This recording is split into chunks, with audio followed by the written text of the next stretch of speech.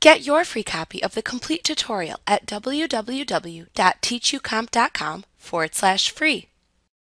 In Elements, you can use the Shape tools to create various vector shapes in a shape layer within an image.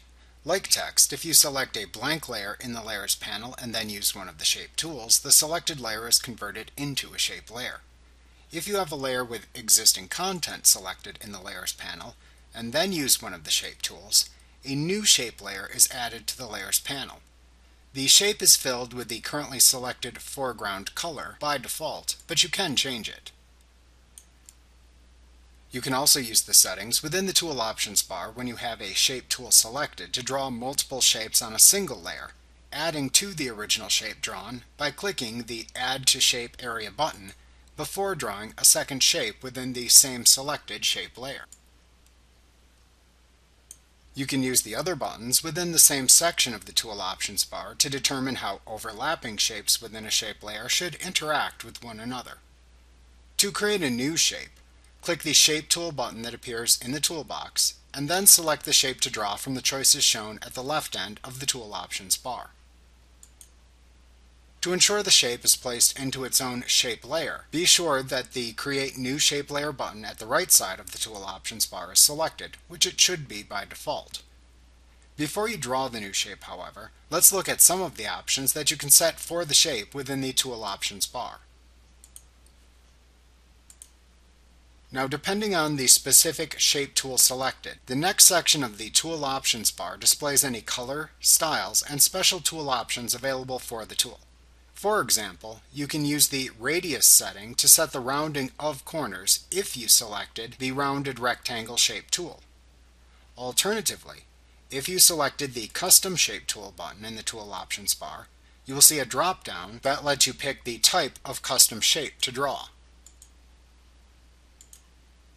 The color drop-down, when clicked, displays the Swatches panel. Here you can select a foreground color for the shape by double-clicking your desired color swatch choice. You can use the Style drop-down to apply a layer style to the shape layer. In the next section, you will often see the size settings for the shape. Many times you will see a drop-down menu and a height and width text box appear here. You can use the drop-down to select the type of shape size to draw. The default setting of Unconstrained lets you draw a shape of any size you want by clicking and dragging. You can also select other choices from the drop-down menu, like Fixed Size, and then enter the exact width and height of the shape you want into the W and H text boxes. You can then just click into the image to make a shape of those exact dimensions. In the last section, you choose what type of interaction you want your shape to have with the selected shape layer.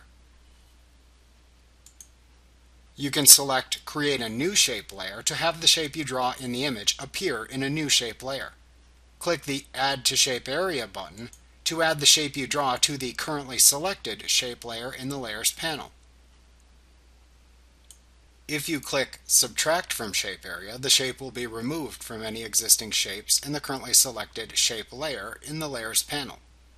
If you select the Intersect Shape Areas choice, the shape you draw only displays the foreground color in areas where the shape you draw intersects other previously drawn shapes in the selected shape layer.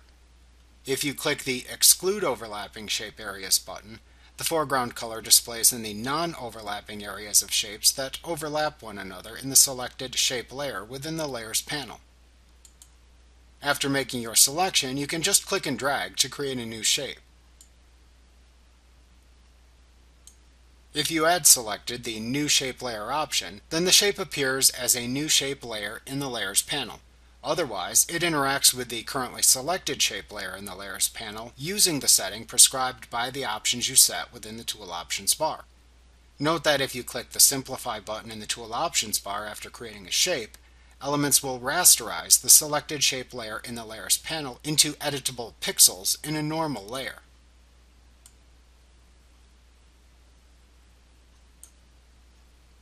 Like what you see? Pick up your free copy of the complete tutorial at www.teachucomp.com/free.